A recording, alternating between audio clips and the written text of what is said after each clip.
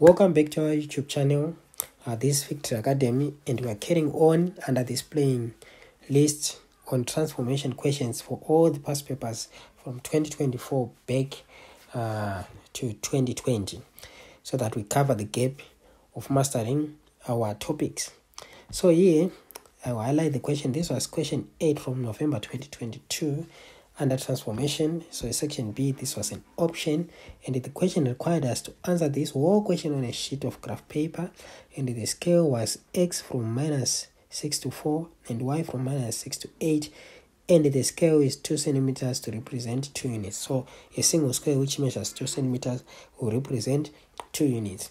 Then on part A, we are required to draw, but before we draw, we need to identify the shape matrix. So the shape matrix is here.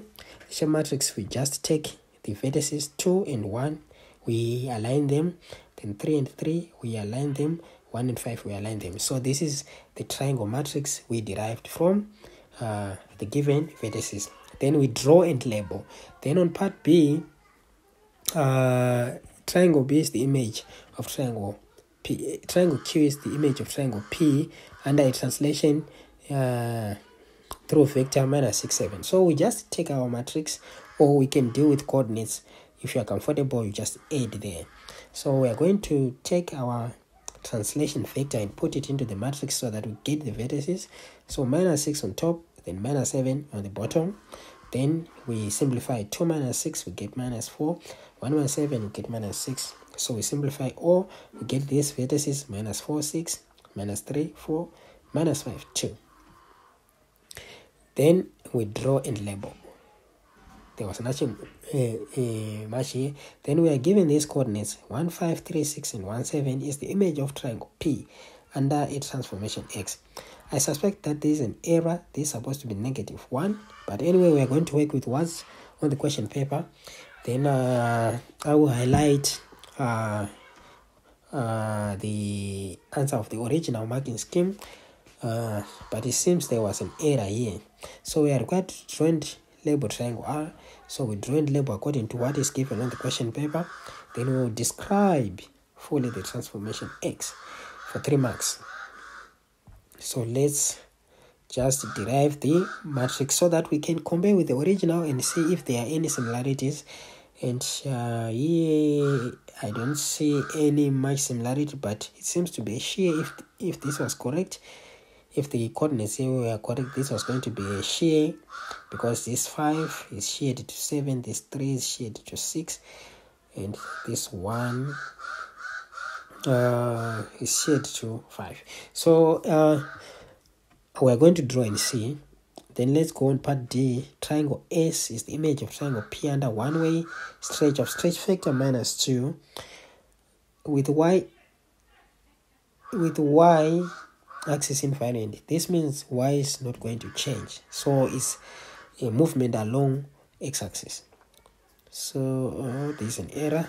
So this -2 showing that only the values of x are going to move and y is invariant. Then we multiply with the original shape matrix. That's why we derived this matrix, so that we multiply with the stretch matrix. So we simplify, or let's do it when we start to draw. So let's start our draw. So this was our graph, and we are using the scale 2 centimeters to represent 2 units. So it's 2, 4, 6, 8. Going in from for x-axis, we are going to start from -6 and end at 4. For y-axis, we are going to start at -6 and end at what? 8. Then let's plot. So this was the plot: 2, 1, 3, 6, then 1, 5. Then we join with the ruler, straight lines. So I required to draw and label. So I've drawn, I've labeled, and I've shown my plots. So I collected my 1 mark there. Then I go on part B. I've solved the translation vector. I've added the translation matrix to the shape matrix and got my vertices, which were what? -4, -6, -3, -4, then -5, -2. Then I will join and label. So this was triangle Q. Then we move on to part C after drawing and labeling Q. So part C, I think there was an error there. If it's true that there was an error on 1, which was supposed to be -1, we are going to draw something like this. But let's work with what on the question paper, because there's no written statement to correct that error. So we're going to work with that error. So this one is 1 5, this is 1 7, this is 3 6. So in this way, if you are going to describe, I will describe this one as a shear Y, because it's a movement along the x-axis, along the y-axis, and shear is non-isometric. So I'll write this as a shear. I'm working with what's on the paper, but if you check their marking scheme, this can be wrong, because they are working with the correct vertices, not what's on the question paper.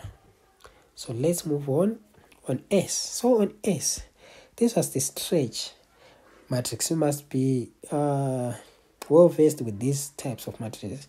So this -2 is representing a movement along x-axis, and 1 here is representing y invariant, and we have taken the matrix of the original shape. Then we multiply. Let's multiply. Then we get our vertices row by column, -4 1, -6 3, then we have -2 5. Then we can draw. So I've labeled here, then I draw.